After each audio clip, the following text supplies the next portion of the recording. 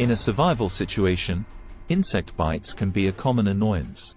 While prevention is the best approach, it's helpful to know how to alleviate the discomfort and reduce the risk of infection.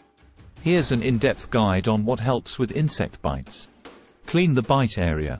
After being bitten, clean the affected area with mild soap and water or an antiseptic wipe if available.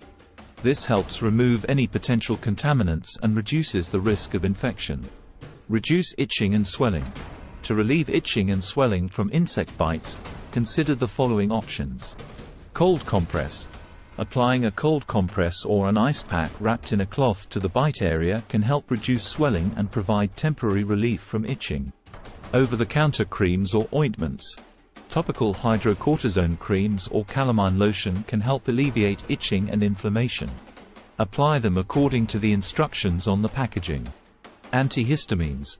If you have access to antihistamine tablets or creams, they can help reduce itching caused by allergic reactions to insect bites. Follow the recommended dosage and instructions. Natural remedies.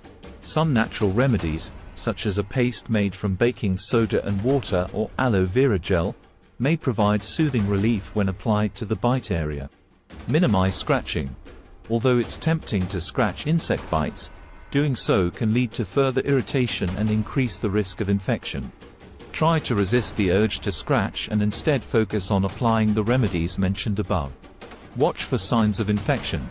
In a survival situation, it's important to be vigilant for signs of infection. If a bite becomes increasingly red, swollen, warm to the touch, or oozes pus, it may indicate an infection. If you notice these symptoms, it's crucial to seek medical attention if possible.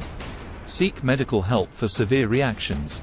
In rare cases, insect bites can cause severe allergic reactions known as anaphylaxis. Symptoms may include difficulty breathing, swelling of the face or throat, rapid heartbeat, or dizziness. If you or someone in your group experiences these symptoms, it's essential to seek immediate medical assistance if available. It's worth noting that the specific remedies and treatments mentioned here may not be readily available in a survival situation. However, being aware of these options can help you make informed decisions and utilize any resources or first aid supplies you may have on hand. Additionally, it's essential to prioritize prevention by using effective insect repellents, covering exposed skin, and avoiding known insect habitats whenever possible.